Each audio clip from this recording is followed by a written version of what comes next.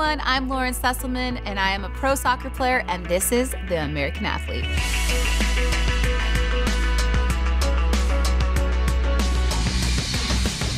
So I went out there, I threw this boy on the ground, and I scored a goal, and my mom picked me up, and I just had this big smile on my face, and I was like, this is my sport, Mom.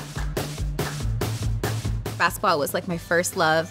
I grew up with the neighborhood boys. I always wanted to hang out with my brothers. I didn't really play with the neighborhood girls. My mom was a little worried about me, but I would go out in the backyard. We'd play every single sport, soccer, roller hockey, basketball. So I'd always come home just like bloodied and all like muddied, and my mom was like, oh my gosh, Lauren. And my brother started playing soccer first. And I was like, gosh, maybe someday I want to try that. So this is what happened to me. You know, I was playing left back, and previously my coach had tried me there, and I just didn't get it. Wasn't grasping it. So in the game, and it was like our third group stage game, all of our center backs go down. Everyone gets injured. He yells at me, Sesselmann, get in the middle. I was like, no! But then I got into that position, and obviously with the soccer IQ, like you read the game, you know the game, you understand it. So when you're in a game-like situation, it just happens naturally, right? So after that game though, I was like, okay, our next game is against the US. This is the semifinals, this is a big game. We're looking around like, who's gonna play center back? And everyone was like worried, like, please don't put Sesselmann there. And then he's like, we have every ounce of faith in you, go in there and do it. And we crushed it. It was so daunting, but it was the best experience of my life. People still talk about that game. When I came out of college, WUSA had folded. And I was like, gosh, what am I gonna do with my life? I wanted to play with Mia Hamm, you know? That would have been so cool. And then it became the WPS, and that only lasted for 3 years. But now we have the NWSL, and it's pretty cool to see that. I mean, now that we have even a team here in LA, and they're getting like 25,000 fans. I mean, that's incredible. Everyone wants to invest in women's sports now, and especially the soccer. It's just, it's incredible. Being at Wembley when there was like over 99,000 people there, playing at Old Trafford, you know, being able to play at these types of places that I grew up watching, and watching men's sports and seeing women excel there. I mean, the Euros final was sold out. Barcelona has sold out so many games, so it's just pretty cool to see.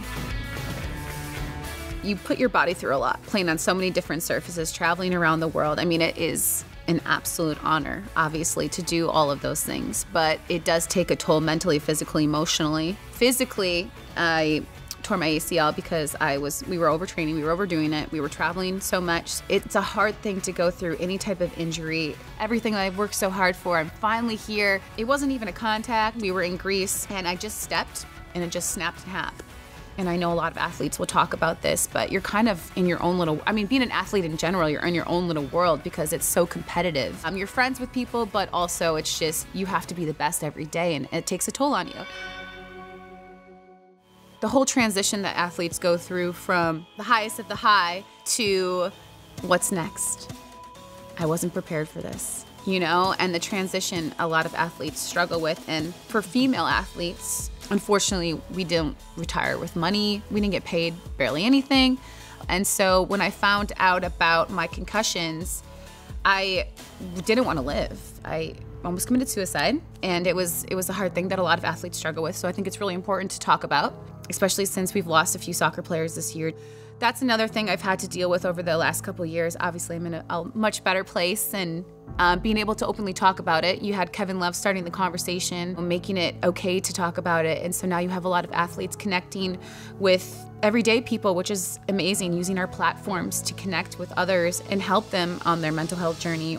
So I would say those are the two biggest moments in my life where I really felt the lowest of the low.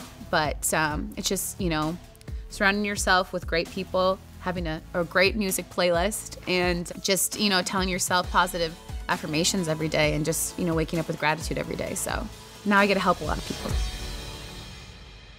I'm working on some soccer films stuff right now, so being a voice in that is pretty cool. I would love to interview athletes like what you're doing, and, you know, and have fun with that.